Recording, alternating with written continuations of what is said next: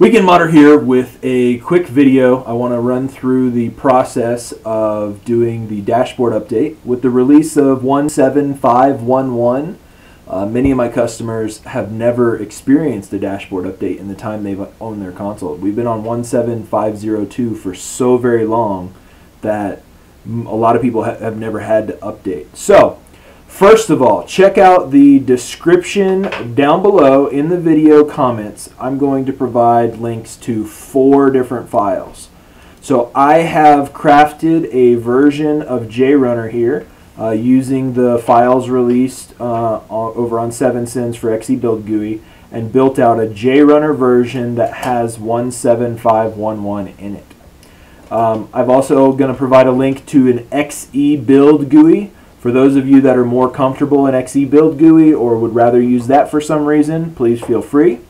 We'll provide a link to the -launch 3.18 files. And then finally, and I'll explain why in a little while, I'm going to provide a link to a Xenon.elf file. And that's going to be potentially useful for a very small number of customers who would be updating really old dashes. So most people, no reason to download that. Pretty much everybody, in my recommendation, should just grab the JRunner download, especially if you've got a console from me, because it's likely that you need that CR4 checkbox, and that's not present in the Xe Build GUI version. So again, I suggest, if you got the console from me, do JRunner, hit that download, get that going while you watch the rest of this video. So, real straightforward, on every console that I sold, or if you contact me, if I sold you my console and or sold you your console, or even modded it for you, and you provide me with a serial number, either on your backup disk or what I provide to you would be a folder named with the serial number of your console with a number of files inside of it. And the files inside of that console are going to be primarily that we care about right now are your NANDump1, your NANDump2, and your updflash.bin. Now the safest way to do this is to build from your updflash.bin, especially if you're using Xe Build GUI, because it keeps the SMC consistent. With JRunner, as long as we select the right options, we can build from our NANDump1 or NANDump2. What does that mean? So here we've got JRunner loaded and open, so I'm going to go ahead and hit load source. And this is what I meant when I said build from. So if I go to desktop, and I browse to this folder that's named for the serial number, I can load up any of these bin or ECC files. I'm going to go ahead and load up my NANDump1.bin. That's my original retail stock NAND. And then my CPU key automatically populates through. If for some reason your CPU key did not pop through, all you would need to do is pop into those files again. There's a CPU key.txt, and you just grab the contents of that CPU key.txt, this bit, you could just copy it and then paste it over into JRunner, because that is this same number here. So you just highlight and paste, and sure enough, look at that, it's the same thing.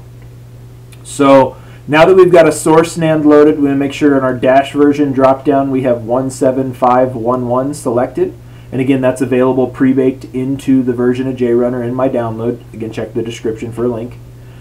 This particular console that I'm updating was a Trinity done with the CR4 speedup file. So I'm going to select glitch 2 and check the CR4 box. If you're not sure and I did your console, go back to your video and watch the first 20 seconds of it. If I say we modded your console using an Ace V3 and I don't mention the CR4 speedup files, then you use just the glitch 2. If I say we modded your console using the Ace V3 and CR4 speedup, then you do want to check that CR4 box. So that's our 3 ingredients. Source NAND, so the original file we're building based off of, CPU key, and then glitch or modification type. And from here, all we need to do is create Xe Build image. Now you may get prompted with something like this, SMC found, delete it, and it actually gives you really good advice here. Unless you put it there, delete it. So the question is, delete it, question mark? Yes, delete it, because it says, unless you put it there, delete it. And I didn't put it there, so I should delete it. So there we go, say delete it. We said yes. And then in this little output window here, we get this nice output, and at the final end of the day, initializing updflash.bin. Now, in our source, you can also notice that the updflash.bin file is right there. At this point, we can hit our Show Working Folder button. That's going to open up a folder containing the file. You can also look at the timestamp right here. Local time for me is 7:57, and that's the current time on this file. So what I'm going to go ahead and do is insert a USB drive into my computer now. So this USB drive is going to show up as TWM as the device name. So here it is right here, TWM. You can see it. So what I'm going to do is just copy that updflash.bin file we just created. I'm going to click into my USB, and then I'm going to right click and I'm going to paste that updflash.bin onto the root of my thumb drive. Now, the one other thing that I'll caution you here is the TWM USB drive was already pre-formatted to FAT32. Just to prove to you, I'm going to do a right click and Properties, and you can see the file system FAT32. So you want to make sure that that is FAT32 before you go through this process, otherwise it will not work. So now that the updflash.bin file is on that, I'll go ahead and just right click on it and select eject.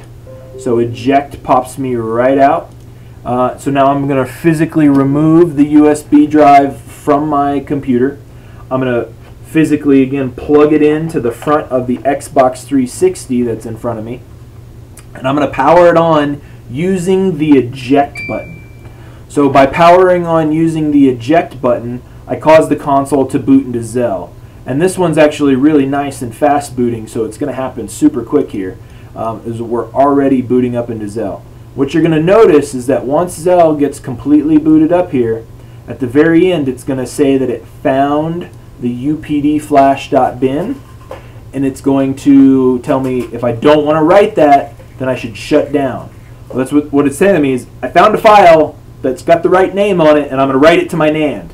And if you see that and you didn't mean for it to happen, you should turn off. But we're doing this intentionally. So at the bottom when it says found the file, I'm just going to wait. So here it is. Found updflash.bin, press power now if you don't want to flash the NAND.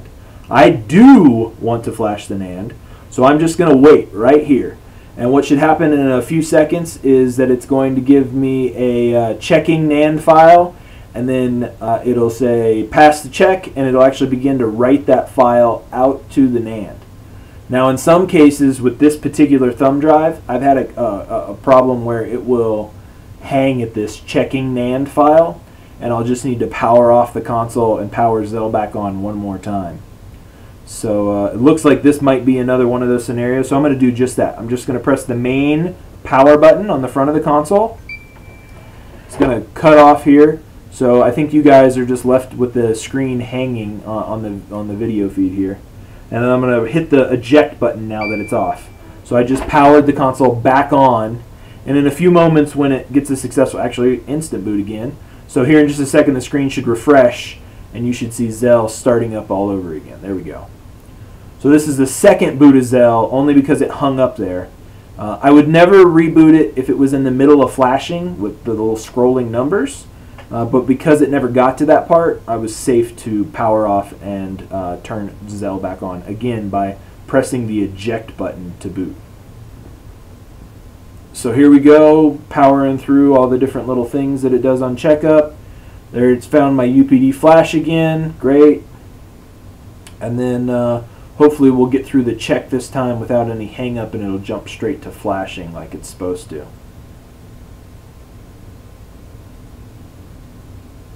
There we go. So see how that time it checked and it like instantly, and now that little number is scrolling. Now it's going to go all the way to 3FF, which is the 16 megabyte NAND file image written out. And when it does complete, it will give us a notice on screen. It'll say like image written, power off now. That's your sign that it's safe to go ahead and power off your console. So we're approaching that area again. We're going to hit 3, and then it's go through 100, and then go through A, B, C, D, E, F, and then hit FF. So that's the hexadecimal counting system, I believe. All right, so there's 3, and then now A, and then again it's going to get to F. So there we go. Image written, shut down now. So what I'm doing is physically pressing the power button on the front of the Xbox. I'm going to remove that USB drive. And then I'm also actually going to unplug the power from the rear socket on the console for about 2 count. Then I'm going to plug it back in. Now I'm pressing the power button, not the eject button, the normal regular power button on the front of the console to boot it up normally.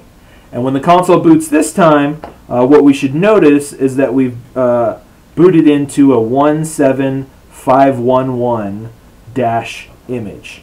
So there we go. That took a slight delay on the boot. It just was successful just now. So we can see that starting up. Let me just readjust the image here. There we go. So this one was already configured previously. It's already got the avatar update because I did this one earlier.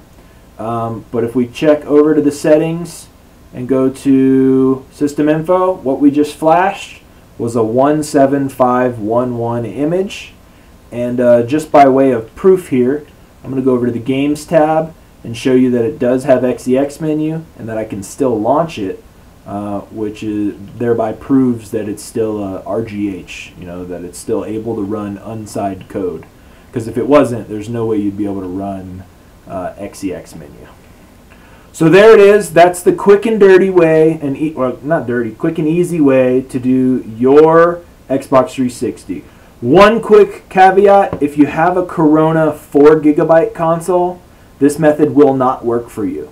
You will need to use a simple NAND flasher via the dashboard. I've got another video that was older in my channel that I will link to in the description below. Check that out. Thanks, and hope everybody has fun.